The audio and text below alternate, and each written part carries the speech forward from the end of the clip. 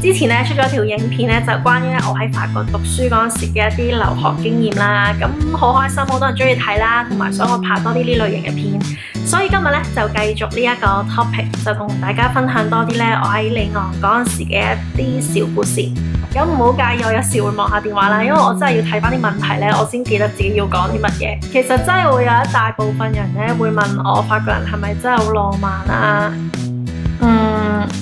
我又唔想好似有啲種族嘅成分侵襲咗喺入邊，但係我嘅經驗話俾我聽咧，就絕對唔係咯。我覺得法國男人都係比較自我啲啦，同埋如果你去識一啲法國嘅女人咧，佢都會話俾你聽咧，佢哋好想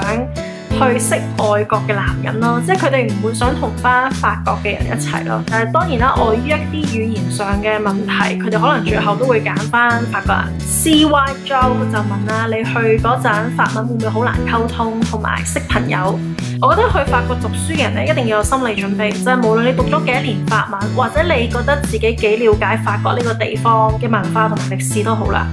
去到開頭咧，一定係難適應嘅。咁我都講過咧，因為嗰陣時我係幫一家人湊小朋友啦，咁加上學校又冇香港人，嗰陣時我係一個月都唔會講到幾句廣東話咯。唯一可以講到廣東話嘅情況咧，就係我去唱廣東話歌啦。嗰時真係未有 WhatsApp 啊、微信啊啲免費打電話嘅工具，所以打長途電話係好貴。因為法國咧，其實真係好唔同加拿大、美國啊、澳洲呢啲地方㗎。嗰啲地方你揦埋都好多中國人啊，好多人講廣東話啊，或者係你好容易去接觸到一啲華人嘅嘢啦。所以我會建議咧，嗰啲朋友如果有機會去法國度生活啊或者讀書咧，真係要好好把握，就唔好成日群翻自己種族嗰個圈子嘅人啦，亦都唔好成日煲翻香港嘅劇集啊，聽香港嘅歌啊。我覺得咁樣對於留學嚟講咧，其實係一種打折嚟嘅。咁講開識朋友咧，其實我嗰時大部分嘅朋友咧都係喺街嗰度識嘅。雖然我講過咧，喺街度識人唔係咁安全，咁但係因為法國人真係好中意搭訕嘅關係咧，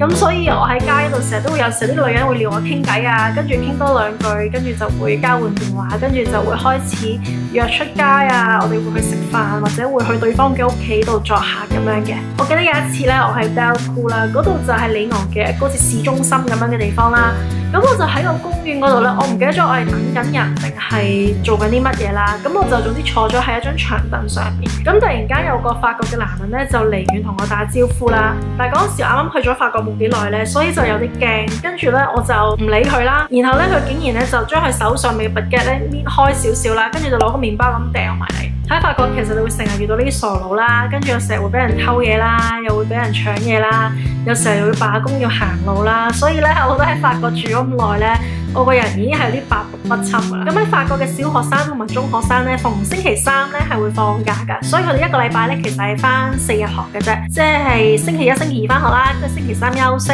跟住翻2日學就再放2日假咁樣。咁當時我都會覺得哇，咁你學少咗好多嘢咯，啲人翻少咁多學。咁但係你發覺佢哋長大咗之後，又唔見得法國人會特別蠢或者會特別輸蝕啦。所以咧，我覺得其實佢哋嗰個觀念咧係幾好嘅，佢哋會俾細路仔有足夠休息啦，同埋足夠嘅自由啦，而唔會逼佢哋去做好多課外活動啊，或者去不斷咁去做功課啊。佢哋令到我覺得咧，其實做人咧唔一定要不斷咁樣去做嘢啦，學生都唔一定要不斷咁去讀書嘅。佢哋係會以自己嘅快樂同埋自由行先啦。咁當然呢一樣會衍生另一啲社會問題，但係咧相對起我哋咧，我覺得法國人真係其實幸福好多咯。咁今日嘅分享咧就到呢度啦。如果你哋有啲乜嘢關於法國嘅想知道，都可以留言話俾我聽啦。我哋下次再見啦，拜拜。